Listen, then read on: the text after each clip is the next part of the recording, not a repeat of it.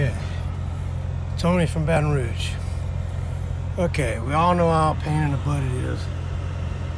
You get a car and you want your garage door opener to work. Now, here's a simple procedure.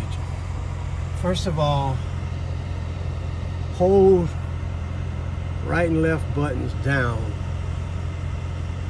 till you get a fast blinking light. That's going to clear any old codes people might have had. Clear it out first.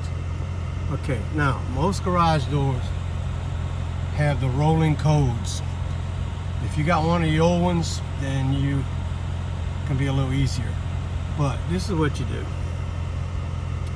You want it on number 1? Okay, you press number 1 and it should blink slow.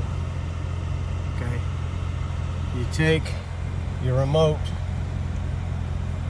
hold it about right here underneath it, press it down while this is blinking, and it's going to go from slow blink to fast blink. Now, you don't have rolling code, you're done. But most of them have rolling code. So while that's blinking, you got to run your little butt up there, have a ladder ready, find your button on your garage door opener, which puts out your code. It's called a pairing light or whatever, pairing whatever. Anyway, do that. While this is blinking, by the time you get back to your car, it's probably no lights, doing nothing. Press it, try to work it. Do it 2 or 3 times, and it should finally work. Your garage door will go up or down. So, hope that'll help you.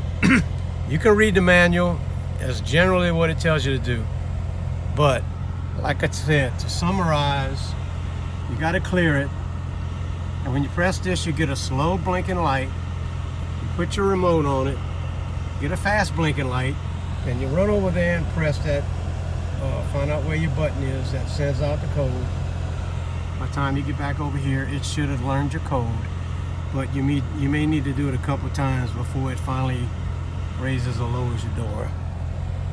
So, hope that helps you. Thank you.